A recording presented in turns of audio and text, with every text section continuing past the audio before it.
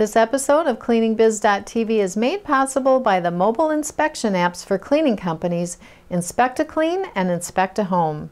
If you're struggling with quality control in your cleaning business, these apps are the most affordable, feature-rich solution that will help you do a better job of inspecting your cleaning technicians' work.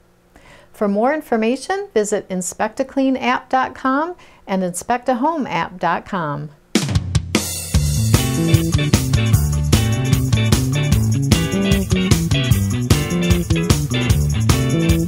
How often do you have a meeting with a prospect, give your best effort to win the cleaning account, only to be disappointed once again?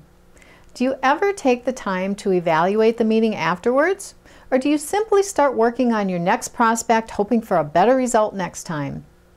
I've learned through the years that the majority of cleaning business owners never really stop to consider what went wrong or what they might have done better. The truth is, many people blame the prospect for any number of reasons. They wanted a cheaper price, they chose another company, or they simply are too busy to make a change right now. That's a simple way to let yourself off the hook for not doing a good enough job of converting them to a client. Anytime you lose the sale, ask yourself these questions to see what you might do better next time. Was I early for the appointment? Being on time isn't good enough, and showing up 5 minutes late is simply not acceptable. Always be early for prospect meetings, no exceptions. Did I prepare enough for the meeting? Did I do enough research? Did I familiarize myself with their business? Did I bring measuring tools and worksheets to record notes pertaining to the account? All these things add up to preparation. Too many business owners simply don't put enough time into research and preparation. Was I nervous? Nerves are common prior to meeting a prospect, but when you know your company's abilities and you're certain that you would be the best cleaning service for the prospect, then your nerves should calm down quickly. Was I organized, or did I fumble around searching for things like pen and paper or business cards? This can give the prospect a negative impression. They figure if you're this disorganized at the meeting, what kind of disorganized business are you running? Did I have responses for the questions the prospect had about my cleaning service? Or did I stumble and say, let me get back to you on that? Now don't get me wrong, it's okay to say you'll get back to them if you can't answer a particular question.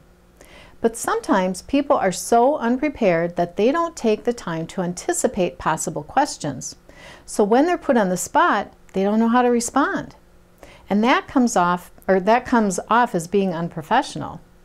Did I apologize for anything? So sorry I'm late. Sorry, I intended to say. I'm sorry, I'm afraid we don't offer that service. Too many sorries, and you'll be sorry you didn't prepare better. Did I continually feel as though I was on the defensive? If you let the client take control of the meeting, they may put you on the spot by asking tough questions.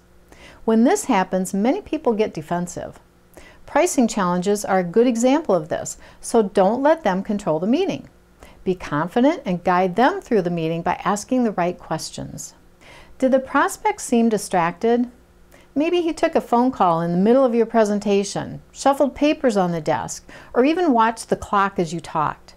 This is a pretty obvious clue that you haven't engaged the prospect and you're losing his interest. When this happens, it generally means you're talking too much about you and not talking enough about the prospect's situation. Did I criticize their existing cleaners?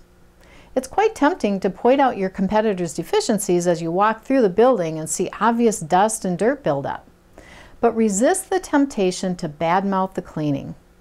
The prospect already knows their current provider isn't doing a good job, or they wouldn't be meeting with you. So, how'd you do? Are you being honest with yourself? If you are, then you have an opportunity to identify your deficiencies so you can do a better job the next time you meet a prospect. I'd like to hear where you feel you could improve on your prospect meetings. Please share your comments below the video at CleaningBiz.tv. That's it for today's show. If you'd like to improve quality control in your cleaning business, be sure to check out InspectACleanApp.com and InspectAHomeApp.com. I'm Jean Hansen, and you can find me on Facebook, LinkedIn, and Twitter. Just look for the links at CleaningBiz.tv. See you next time.